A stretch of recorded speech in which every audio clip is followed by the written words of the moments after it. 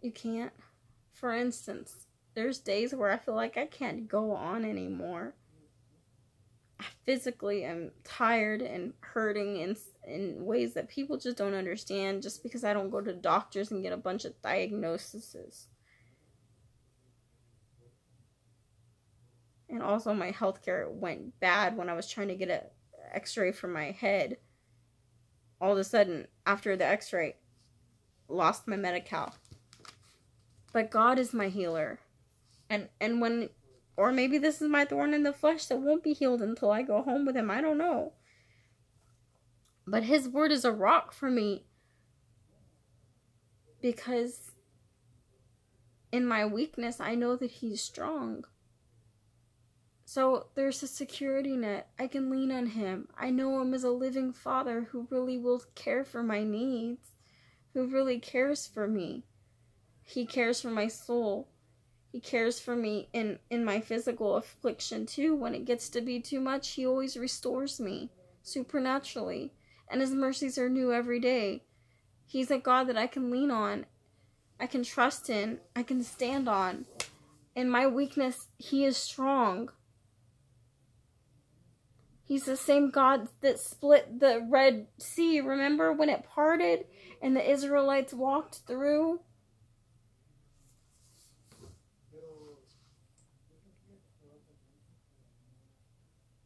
He's the God of the impossible. All things are possible with God for the one who believes. Says, I can do all things through Christ who strengthens me. I can do all things through Christ who strengthens me. I don't have to lean on my strength. I lean on his strength. He lives on the inside of me. His name is Jesus. It's the Holy Spirit. He's amazing. He died for me to be forgiven so I could receive the Holy Spirit, so you could receive the Holy Spirit too. And then we could really have eyes to see and ears to hear his word. But without his Holy Spirit, you won't even see it. You'd be blind by the flesh and pride. You'd be locked out of the kingdom. You gotta have humility. Realize that you're not good in and of yourself. Ask him into your heart, y'all, because the mark of the beast is about to be here. And if you don't take it, you won't be able to buy or sell. And you might lose some people that you love dearly to the mark. Thinking that they were saved and they're not. Thinking that they knew God and they don't. Love the word. It says in Matthew 4:4 that we cannot live by bread alone. Let me read it. I'm going to get it.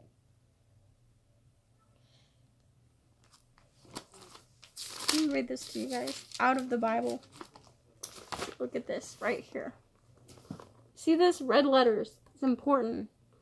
Red is like an alert. Alert, alert, alert.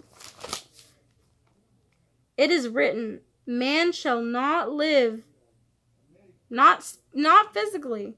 This is spiritually it's talking about. By bread alone. It's mixing spiritual with physical. This, you just have to have eyes to see and ears to hear. But every word that proceedeth out of the mouth of God. So listen, like, it's not talking about physically. But it is. Okay, let me just read it and hopefully you'll get it. It is written, man shall not live by bread alone, but by every word that proceedeth out of the mouth of God. So your everyday food is not going to keep your soul alive, okay? You got to read his word to keep your soul alive. You got to read his word to stay in him. He is the vine. We are the branches. Apart from him, we can do no good thing. We got to stay in his word. We got to be in this mountain of life. We got to be in this word. You can't rely on your old past when you used to get the word in you like I did for so long. We got to read his word. Write them down on index cards. Remember, it's not overwhelming. Just write a few scriptures on index cards and read them. And it'll be powerful. And really sit down. Be still and know he's God. Everything's shut down because of the coronavirus. That's wonderful. This is a better time than ever. The whole world standing in awe and silence. Listen, be still and know that he's God. Read his living word. Living word. And trust in him fully for your salvation, not in your own self. Which is something to meditate on for all of us. Really meditate on how we can't save ourselves, but we're saved by him. We gotta be meditating in his word, because this world is trying to pull us into a fear mode of worrying about the coronavirus and being very carnally minded. And, oh, I can't touch this, I can't touch that, don't touch your face, don't touch anybody, don't hug anybody, don't kiss anybody, hey, no, don't even speak to me, oh, it might be airborne, don't breathe on me. That's so carnal-minded. I wasn't given a spirit of fear, but of power, love, and a sound mind. A sound mind. This coronavirus isn't just physical, it's a spiritual attack on the people. On all of us. Against our minds. We have to stand on his word.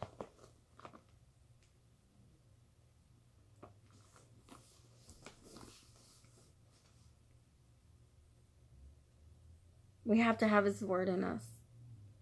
Don't rely on your old past when you read the Bible. Read it anew. Read it afresh. Read it every day. Because without it, we get pulled away from Christ.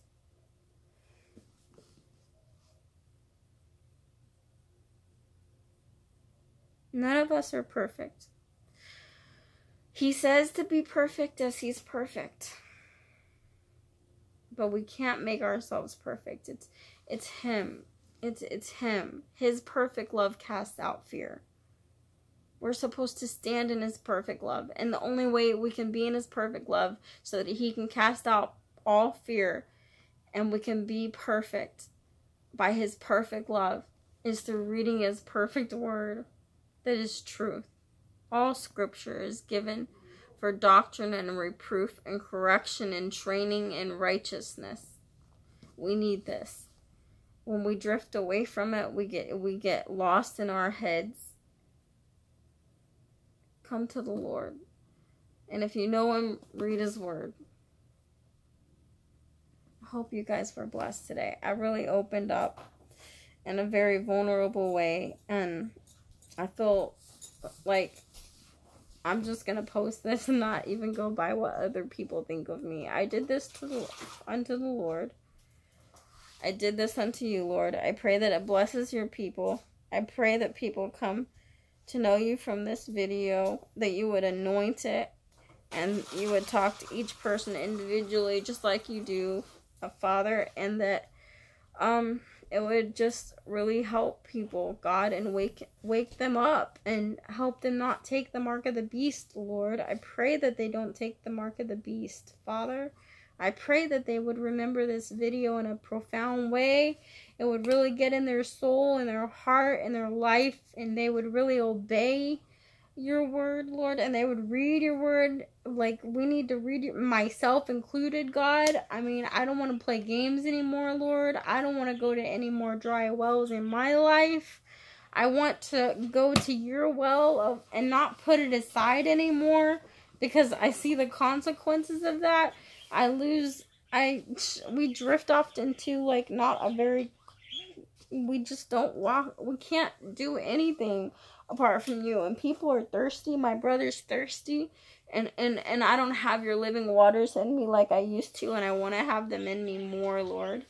So help me stay in your living word and not just be telling people this, but actually really doing it myself, Father. All of us, Father, help us all do that, Father, and really take a self-examination, each of us, and really just put everything else aside, like you've shut everything down in the world right now. Help us to just really meditate on your word while we can before this mark of the beast comes, Lord, which you told us would happen in the book of Revelations. Help us come to a real reality of your word, God. I think some people think that it's not really that real. But it is real. It's happening. It's really happening. And people are just in sleepy zone. And they don't want to wake up and face reality. They don't want to accept change. Help people accept change. And really wake up in the spirit, Father. In Jesus' name, amen. Okay, I'm going to read this to you guys. This is the Mark of the Beast scriptures. I'm going to read chapter 13, 11 through 18. I need to get a highlighter and mark them up in my Bible. It shows me how long I have been out of my Bible. Okay, because I got this nice one a couple years ago. I need to meditate on the word, not just listen to it.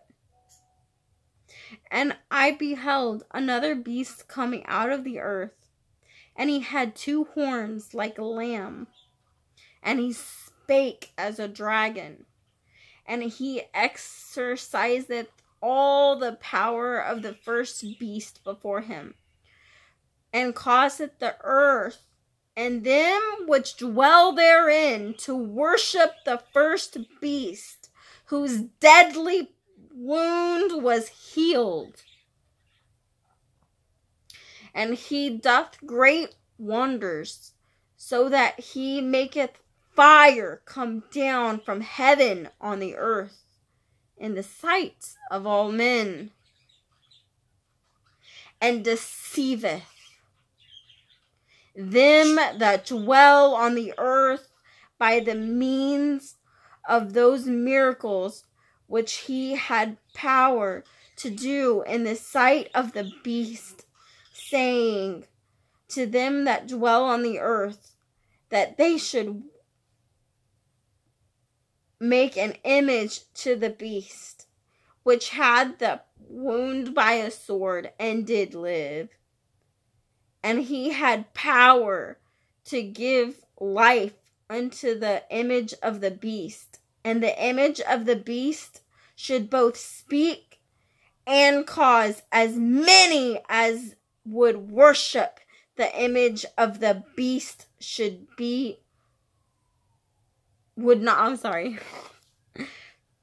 And he had power to give life unto the image of the beast. And the image of the beast should both, oh man, this is some wicked stuff people are going to be doing. And should both speak and cause as many would not worship the image of the beast to be killed. That's me. Hallelujah. I hope to be a martyr for Christ. And he causeth all, both small and great, rich and poor, free and bond, to receive a mark in their... What? I just got a revelation. First, the people are going to make this image and beast that they worship come alive. And then they're going to do the mark. Oh man, y'all got to go study chapter 13. Just read it. God will reveal things to you if you know him. I got to go read this myself too more. His word is alive and active, y'all. It really is alive. I'm going to finish reading it. And he had power to give them life unto the image of the beast. The image of the beast should both speak and cause that as many would not worship, we're going to be like Shadrach, Meshach, and Abednego, not worship the image of the beast, should be killed. And he causeth all, both small and great, rich and poor, free and bond, to receive a mark in their right hand or in their foreheads, and that no man might buy or sell, save that he had the mark or the name of the beast or the number of his name. Here is the wisdom. Let him that hath understanding count the number of the beast, for it is the number of a man, and his number is 666, which means 666. Listen, just go look up a Bible. go meditate on chapter 13. I just got a revelation that, like, it might be happening that we die before the mark of the beast comes. From reading this right now. If we die before the mark of the beast comes, well, that's just something interesting, isn't it? Think about that. Go read it. Look, let me read it again to you guys. I'm going to read it again for myself, too. I'm going to read this again. This is just too good. We just got to do this again. Chapter 13. Verse 11. Go get your Bible right now. You can push pause and go get your Bible. Okay, let's continue. And I beheld another beast coming out of the earth. Coming out of the earth. And he had 2 horns like a lamb. And he spake as a dragon. It makes me think of that thing that Satanists use with that 2-horned weird thing. Nasty looking weird satanic thing. It makes me think of that thing. And he spake as a dragon. And he exerciseth all the power of the... the devil has power. Of the first temporarily until he gets thrown in the lake of fire. Of the first beast before him. And causeth the earth and them that dwell therein to worship this thing that's gonna come out of the earth, that's gonna speak like a dragon, that has power. He's gonna cause the earth and them that dwell therein to worship the beast, whose deadly wound was healed. He does great wonders, including the fire from heaven.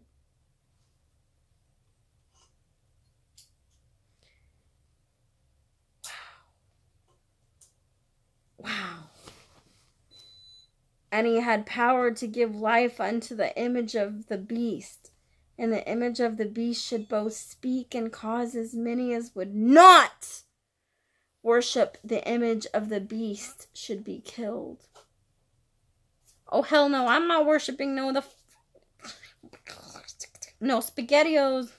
I ain't worshiping that image. No way. No way. No way. Hell no. I'm going to be like Shadrach and Meshach and Abednego. Cool. Kill me, because I ain't worshiping the beast. Hell no. But this world is, if they don't know Jesus.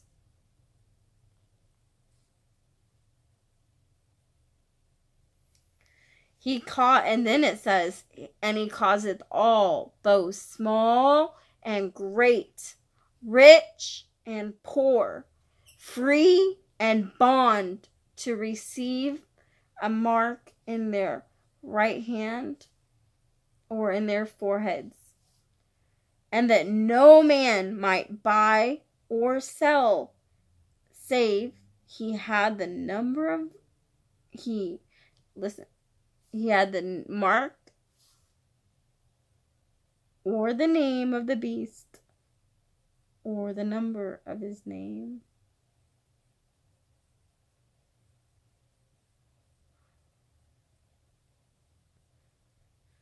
Oh, wow. You guys gotta go. I'm just getting download from God right now. Like, wow. Okay, this is what I got.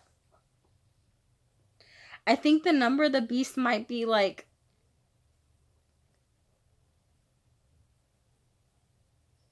the restaurants. Like Disneyland. They have the 666 in it. You know, maybe you haven't seen videos, but I have seen videos where they show you how the 666 is written in the name. The companies, they don't need the mark. The company, the owner of the companies, they work for the devil. That's what the revelation I got was. I don't know. You have to, you know, take it to the Lord yourself, or maybe it clicks as truth for you.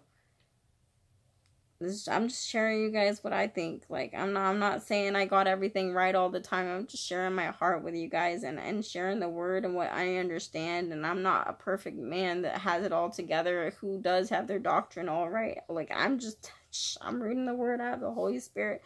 Maybe sometimes the demon operates through me. I'm not sure, but I'm telling you guys, I think this is the truth. But just go meditate on this. This is deep. This is some deep stuff. And it's deep stuff. His word is alive and active and sharper than any two-edged sword, piercing even to the dividing asunder of soul and spirit. And is the discerner of the thoughts and intents of the heart.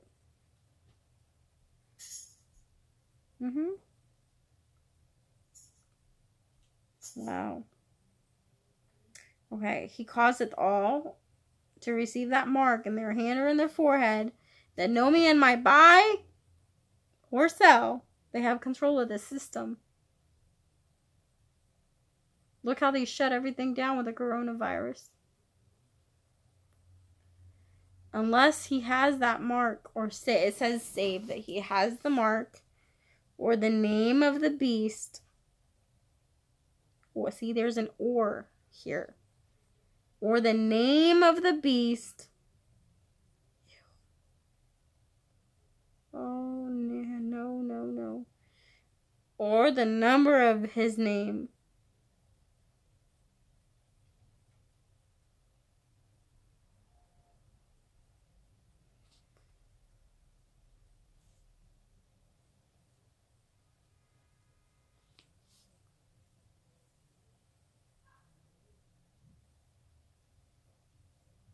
Wow.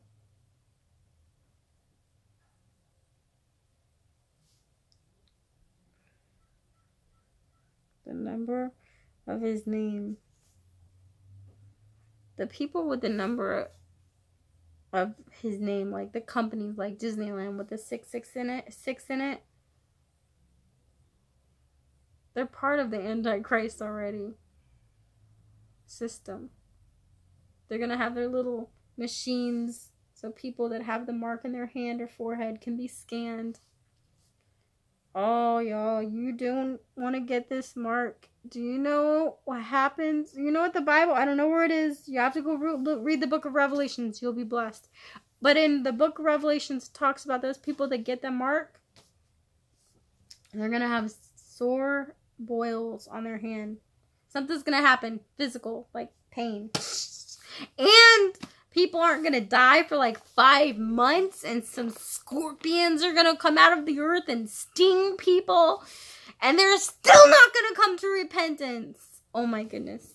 The book of Revelations is phenomenal. Listen, I hope you're ready to die for Christ. I hope you are. I hope you are, because I just got a revelation and understanding of the Bible I never had before. And that is that they are going to make an image to the beast, and people are going to worship this beast that's going to come alive because of the power of Satan. You know, God's all allowing all this shenanigans from the enemy. You know, and people are being sorted like fish right now. Bad fish, good fish. You're going to heaven or hell. So, I mean, unless you're in Jesus Christ, you're not a good fish. We're all stinky fish that suck and should be thrown away. But if you come to Jesus, he'll make you a good, clean fish. He'll clean you out. And, you know, and make you right with the Lord. And then you can read his word, and he changes you from the inside out. But it's a change you can't do in and of yourself. It's only through his Holy Spirit. That's why we're not good in and of ourselves. We're only good by him. And you have to come to repentance and be in relationship and read his word regularly. We need to stay in his word. We need to stay in his word. Stay in his word, stay in his word, stay in his word, stay in his word. But we're saved by him and what he did for us. Not by anything in and of ourselves, including how well we read the word. It's by what he did for us. He's a good father. But we need to stay in his word so that we can stay alive in the spirit, y'all. We gotta stay alive, and we gotta stay connected to the vine. Actually, you gotta obey the word. I'm gonna just like end this video there. Hope you guys were blessed. I did this unto you, Lord, to the best of my ability. I'm a flawed person.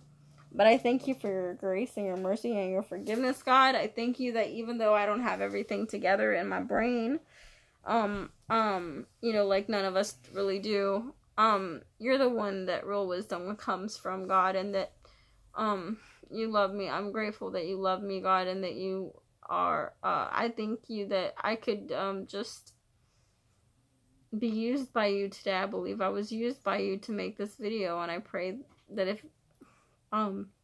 it's not, I think it wasn't you, Lord. I just did my best, Lord. I just pray that what I said doesn't hurt your precious sheep, but it only helps them, God. And that they would grow in you. I'm not a perfectly put together Christian. Nobody is. But I just want to draw closer to you, and I want others to draw closer to you, and I want to walk in your light and your truth and nothing but your pure truth, Lord. And I want to grow in the knowledge of you and in the light, Lord. I just want to stay in your word and keep. And I know that by being in your word is really when I feel closest to you. It's really when I feel closest, and it's just the hardest thing in my life. It's the one thing that is the hardest thing. I keep getting pulled away from your word, but truly it is a well of life, God. Out of the abundance of the heart, the mouth speaks, and when I have your word, then you just flow out. And you said rivers of living water will flow out of our bellies, and that's just what is happening. And that's what happens when I'm in your word. Help me stay in your word, Lord. Thank you, God, and use this video to bless people. Thank you, Father. In Jesus' name, amen. God bless you guys. You're loved by God. Seek him. Draw close to him, and he'll draw close to you. Purify your sinners and cleanse your... Let me look that scripture. I don't know what scripture is. I don't know where it is. But he says that. You can Google it. We need to draw close to him, but we also have to purify our hands. That means you need to turn from sin. And fear the Lord rather than fearing men. Fear the Lord. Don't fear men, and don't fear what they can do to your body, but fear the one that can cast both the soul and the body into hell. Fear God. Don't fear men. Don't fear death. I'm excited. I'm like, cut my head off with a guillotine. I'm cool with that. I'm ready to go. You're going to see how wicked people's hearts are. The Bible says people's hearts are desperately wicked. Who could know it? I'm excited to get my head cut off for Jesus. I'm excited. It's going to be like that, man. Like when you get cut on your finger, you don't even realize it for like 2 seconds. And then you're like, oh, it burns, it hurts. It's bleeding.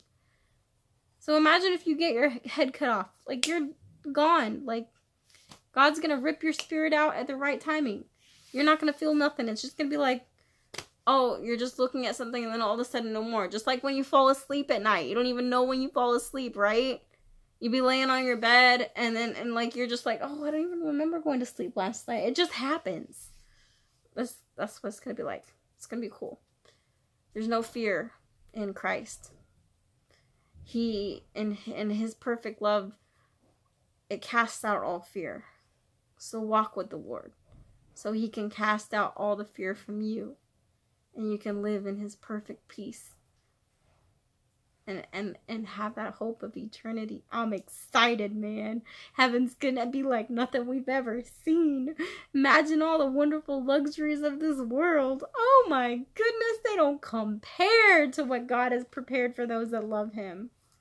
And he's gonna work all things out together for the good of those that love him, that are called according to his purpose. Which is a lot better than serving the purpose of this world. This world's passing away. Don't store your treasures on earth where moth and dust doth corrupt, where thieves break through and steal. God bless you guys. Bye-bye.